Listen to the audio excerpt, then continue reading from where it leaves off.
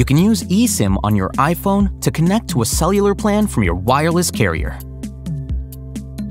We'll show you how to activate your plan using eSIM Quick Transfer while setting up your iPhone using eSIM carrier activation and other methods. We'll also show you how to activate a plan in settings after your iPhone is already set up.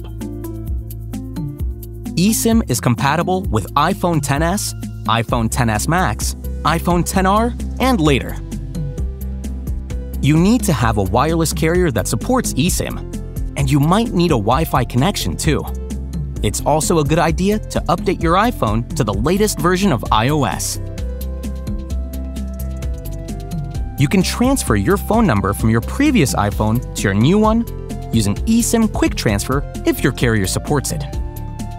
Make sure your previous iPhone is nearby and follow the prompts on your screen to begin setting up your new iPhone.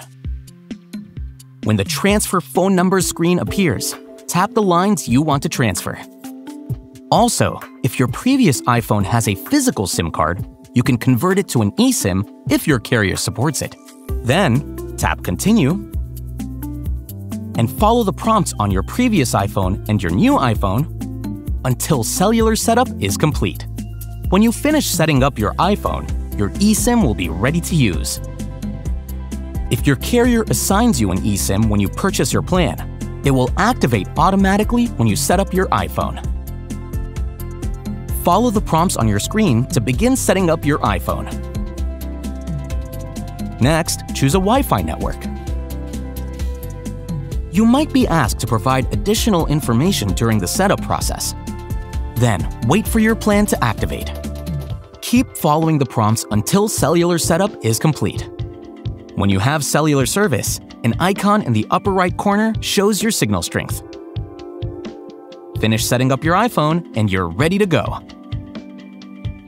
Depending on your carrier, you might have to activate your eSIM using other methods, like scanning a QR code provided by your carrier. Follow the prompts to begin setting up your iPhone. When it's time to activate your eSIM, you can choose Use QR Code and scan the code. Then, just follow the prompts until your eSIM activates. You can install a new plan or set up an additional line in settings after your iPhone is set up. You might get a notification from your carrier to activate your plan, or you can open Settings and tap Cellular. If you're activating an eSIM for the first time, tap Set up Cellular.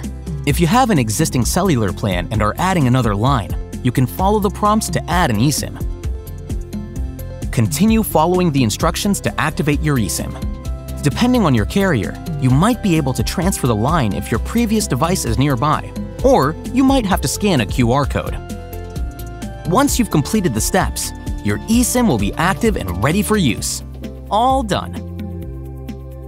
And that's how to activate an eSIM on your iPhone. Requires a carrier that supports eSIM and a wireless service plan. Some features not available in all countries and regions. Some sequences in this video were shortened.